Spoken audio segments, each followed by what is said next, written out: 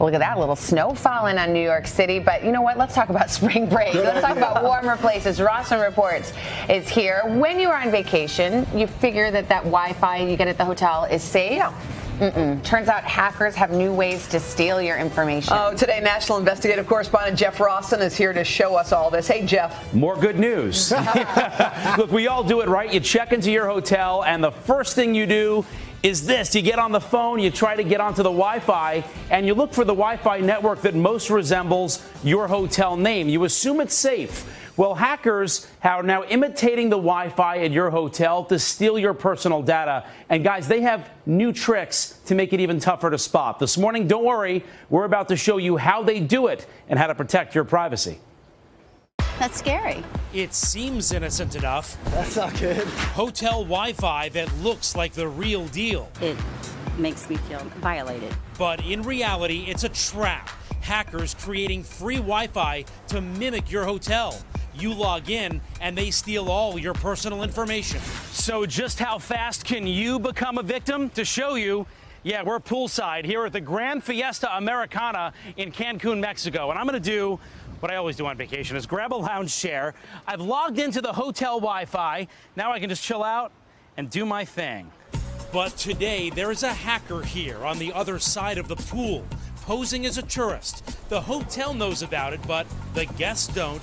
His name, Jim Stickley, a cybersecurity expert, and luckily one of the good guys. So we're at the resort right now, and their Wi-Fi access point is Fiesta Rewards. We set up Fiesta Rewards Pool, which basically makes people think, hey, we're at the pool. It must be a stronger signal down here. I'll use that one.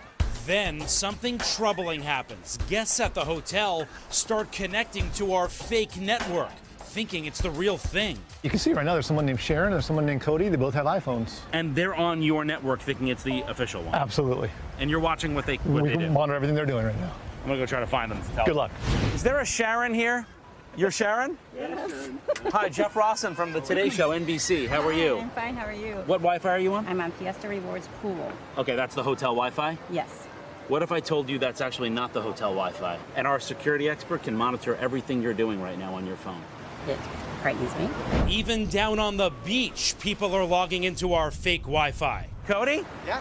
There it is. Fiesta Rewards Pool. That's nuts. You've been on this. I've been watching you on this. It's pretty unsettling being on vacation, so that's pretty scary. Guest after guest Oh, we just got another one. falling for it. Megan? Is there a Megan here? Yeah? You know what's coming next. Yeah. But what information can he really get? I tested out. I'm watching everything he's doing in real time. Gonna buy some gloves for when I get back home to the cold. And he just entered in his Visa information. So it's his Visa card numbers. There's the security code.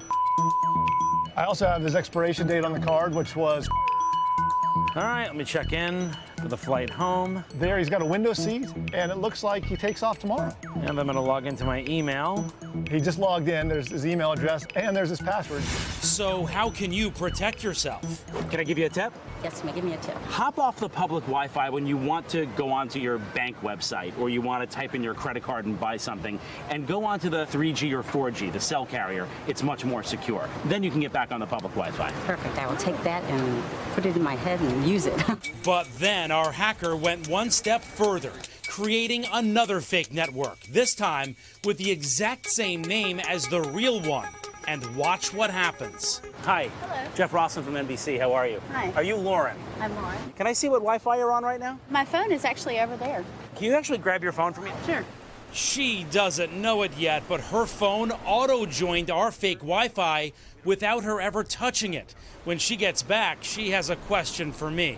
How do I fix it? All right, let me show you. Every hour or two, when you're in a public Wi-Fi situation like this, even at a hotel that you trust, hit this right here, forget this network, and forget it, and re-log in again.